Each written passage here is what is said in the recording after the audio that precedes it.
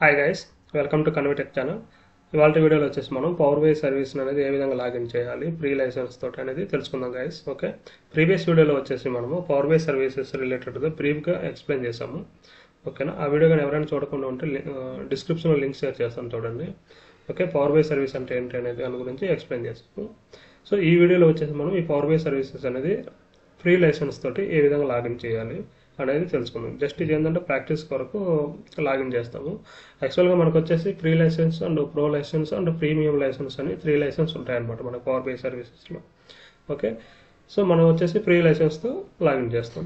ఇక్కడ వచ్చేసి once login చేసిన తర్వాత మనకి ఇక్కడ వచ్చేసి మన డీటెయిల్స్ అనేవి వస్తాయి అనమాట. ఇక్కడ పవర్ బై ఉంది కదా, ఈ పవర్ బై డెస్క్టాప్లో ఇక్కడ సైన్ ఇన్ అని అడుగుతుంది.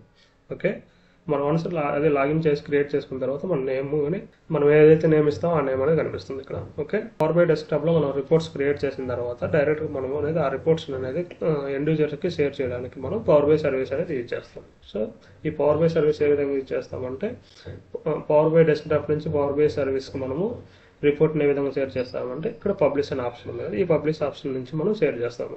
సో మీకు ఇక్కడ ఒక యూఆర్ఎల్ ఇస్తున్నాను, డిస్క్రిప్షన్లో కూడా ఆ యూఆర్ఎల్ కానీ షేర్ చేస్తాను. సో దాని త్రూ కూడా మీరు లాగిన్ చేసుకోండి. ఓకేనా, సో ఈ యూఆర్ఎల్ నుంచి మనం లాగిన్ అవుతున్నాము. ఇక్కడ చూడండి, find the right Microsoft 365 enterprise plan for your organisation అని ఉంది. E1 and E3 and E5 అని ఉంది. ఓకే, ఆల్రెడీ నేను E3 E5 అనేది లాగిన్ చేస్తున్నాను కాబట్టి మనకి ఇక్కడ ఫ్రీ ట్రయల్ అనేది ఆప్షన్ రాలేదు. ఓకే, ట్రై ఫర్ ఫ్రీ అనేది ఈ రెండింటికి రాలేదు, office 365 and E3 and E5కి.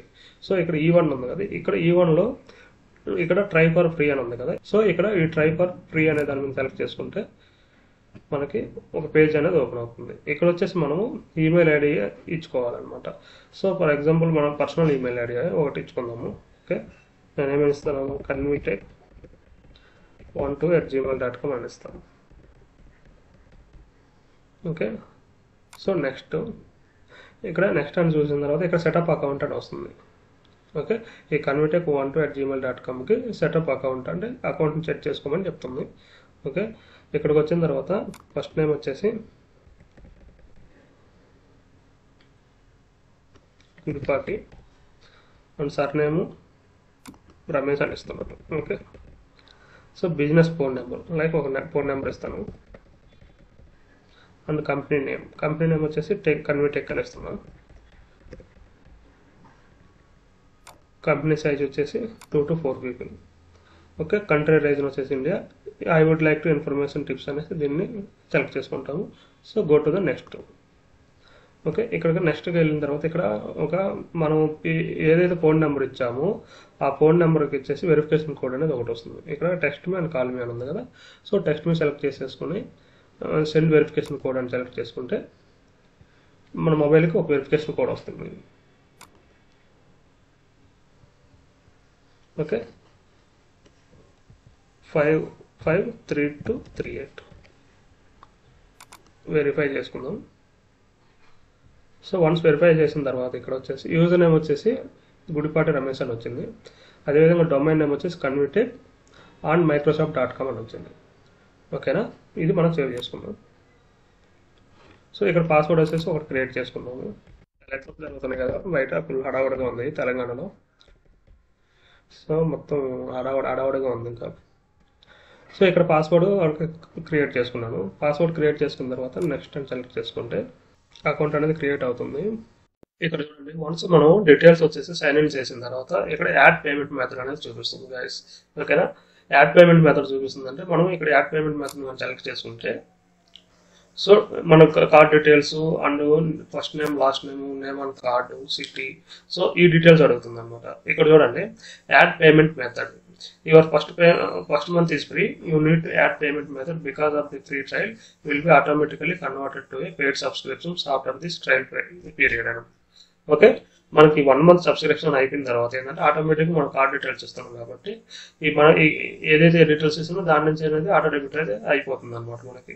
So అందుకోసమే మనం ఇక్కడ వరకు డీటెయిల్స్ అనేది ఫిల్ చేసిన తర్వాత సో ఇక్కడ ఇది హోల్డ్ చేయండి. వన్స్ ఇక్కడ హోల్డ్ చేసిన తర్వాత మనం పవర్ బై సర్వీసెస్ మెయిన్గా మనకు ఎక్కడ లాగిన్ చేస్తాము, app.powerbi.com. ఓకే, app.powerbi.com ఇది లాగిన్ చేద్దాం. సో app.powerbi.com ఉంది కదా. వన్స్ ఇదే ఓపెన్ చేసిన తర్వాత మనకి ఇలా చూపిస్తుంది. You have selected Microsoft fabric 3 అనేసి. సో ఇక్కడ మనం ఆల్రెడీ నా నేమ్ ఇచ్చాను కదా, first name and last name @convitec.onmicrosoft.com అనేది వచ్చింది అనమాట. ఇది ఓకే. దీన్ని మనం కంటిన్యూ చేయాలనుకుంటే కంటిన్యూ చేద్దాం. ఓకే, వన్స్ కంటిన్యూ చేసిన తర్వాత కంట్రీ రీజన్ వచ్చేసి ఇండియా అని ఇద్దాము. So India, business phone number. Okay, so next get started. Okay, ఇక్కడ చూడండి మనకి యూజర్ నేమ్ వచ్చేసి గుడిపట్టి రమేష్ @convitec.onmicrosoft.com అని వచ్చింది. Okay, get started. ఇక్కడ మనకు preparing your environment. Okay, please wait, this may take a few minutes.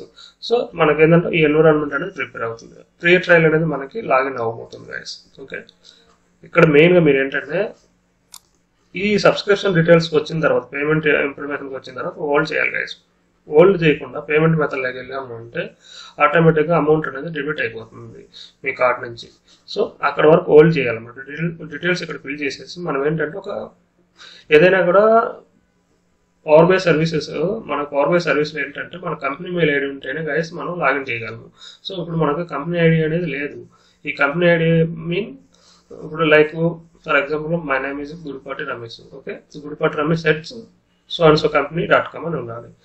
But మన ఓన్లీ జీమెయిల్ ఒకటే ఉంది కాబట్టి కంపెనీ నేమ్ లేదు. కాబట్టి ఇక్కడ మనం కంపెనీ నేమ్ అనేది కూడా క్రియేట్ చేసుకుందాం. ఏ విధంగా convitec.onmicrosoft.com అలాగా క్రియేట్ చేసుకునే దానికే మనం ఈ డీటెయిల్స్ అనేది ఫిల్ చేసాం.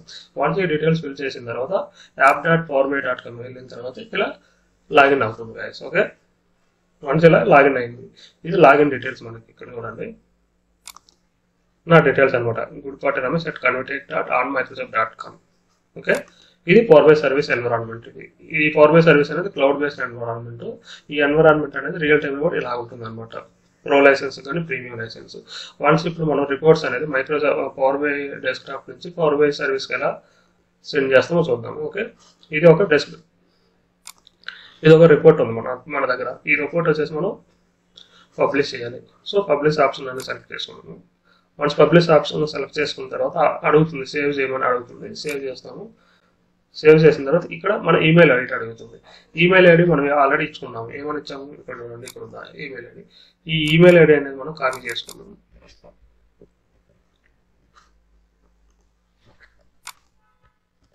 సో ఈ ఈమెయిల్ ఐడి కాపీ చేసుకున్న తర్వాత కంటిన్యూ. ఓకే, సో ఇక్కడ చూడండి రమేష్ గుడిపాటి @convitec.onmicrosoft.com అని ఉంది. ఓకే, ఇది వచ్చేసి ఏరో మెయిల్ ఐడి అనమాట. ఓకే, ఏరో అకౌంట్ క్రియేట్ చేసాము. ఇప్పుడు మనం ఇప్పుడు వచ్చిన అకౌంట్ ఇప్పుడు మనము ఏ అకౌంట్ క్రియేట్ చేసాము, గుడిపాటి రమేష్ @convitec.onmicrosoft.com. అవునా, చూడండి. ఓకే, దానికి డిఫరెన్స్ ఉందా? గుడిపాటి రమేష్ @convitec.onmicrosoft.com. ఇది వేరే అకౌంట్. సో మనము ఈ అకౌంట్కి ఇప్పుడు క్రియేట్ చేసిన అకౌంట్కి లాగిన్ అవ్వాలి. సో దానికోసం ఏం చేస్తామంటే work place are school account అనేది ఒక అకౌంట్ అనేది క్రియేట్ చేస్తాం. ఓకే, యూజ్ డిఫరెంట్ అకౌంట్లోకి వెళ్ళేసి work place are school account select చేసుకొని కంటిన్యూ చేస్తాం. ఓకే, వన్స్ ఇక్కడ సెలెక్ట్ చేసుకున్న తర్వాత ఆ మెయిల్ ఐడి అనేది కాపీ చేసుకోవాలి. గుడిపాటి రమేష్ @convitec.onmicrosoft.com అని ఉంది. So click on next. So ఇక్కడ పాస్వర్డ్ అడుగుతుంది. మనం ఆల్రెడీ ఇందాక అకౌంట్ క్రియేట్ చేసేటప్పుడు మనం ఒక పాస్వర్డ్ అనేది క్రియేట్ చేసుకున్నాం. ఓకే, ఆ పాస్వర్డ్ అనేది ఇక్కడ ఎంటర్ చేయాలి.